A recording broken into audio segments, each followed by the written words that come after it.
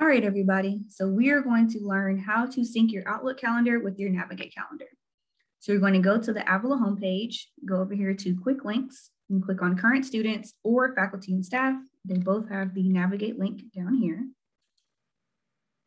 It's going to ask you to log in with your username and password, which is the same as your Canvas, MyAU, and Outlook username and password.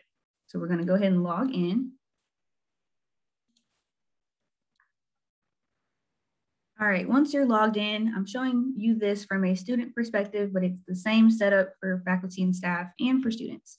So you can click on calendar right over here, or you can click on the calendar icon over on the left. So once you get to your calendar, it's empty. So if it's empty, that means you need to sync your calendar with your Outlook calendar.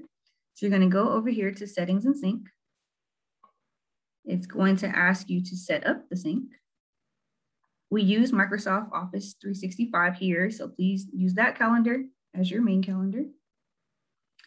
It will ask you to log in with your credentials. I'm already logged in with my Outlook on my computer, so I'm just going to click here.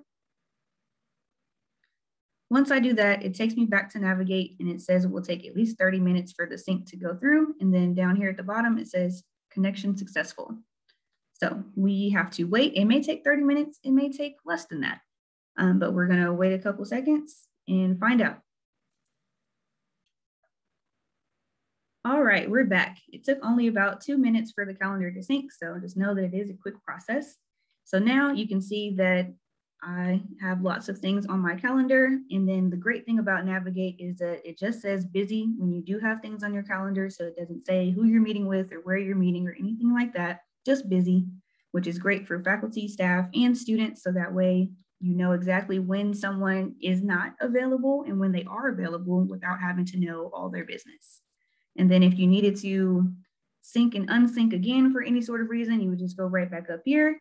You can also see a list of your calendar items. So it just says the different times and the days, and then you can see next week and go from there.